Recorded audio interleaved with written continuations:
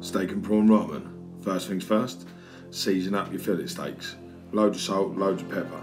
Then we're going to marinate them up with a bit of white miso, some sesame oil and a little drizzle of mirin. Mix all that up so it turns into a nice bit of a smooth paste. Then we're going to get a container and we're going to put this lovely marinade all over the back of the steak. Put that in the container, marinade down, more marinade on top of the steak, put the second steak on top of the first steak, and more marinade on the top. It's a bit of a mouthful, but it's worth doing.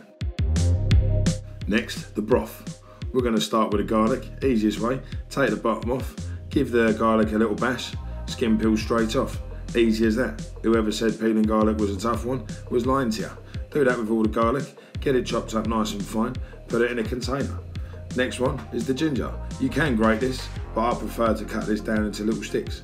Same again, into a little container with the garlic. We are going to need it. Next thing we're going to cut up is some chilies. Take the tops off, cut them down the middle, slice them up nicely. Separate container to the garlic and the ginger.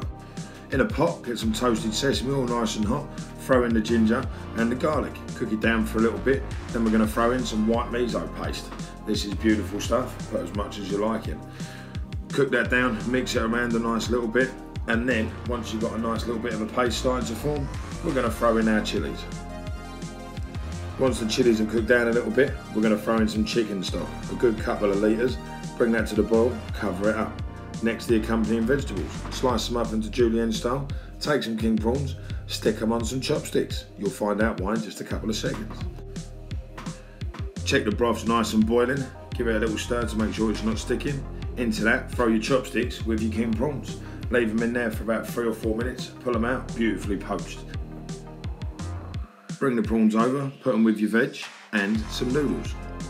Now we're going to pass the broth to get rid of all of the ginger, chilli and the garlic. It was just sacrificial, but it leaves you with a beautiful smooth broth. Now, cooking the steaks. Hot sesame oil, throw your steaks in. Watch them sizzle. You're only going to sear them, so you only want to do literally 30 or 40 seconds on either side. I like to throw a little bit of soy sauce in there as well, just to give it a little bit of saltiness. Let them rest, you've got to let them rest, and take them over to the board and slice them. I like to do it at an angle, no other reason, just the fact that it looks fancy when you're plating it up. Take the steaks over to the board and begin your plate up.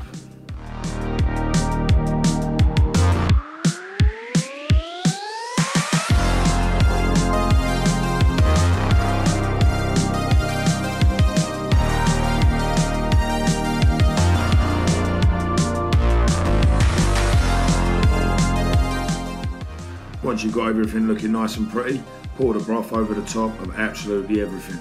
Garnish it with some sliced chilies, coriander and a half cup boiled egg. Then all that's left to do is sit down, have a beer and munch.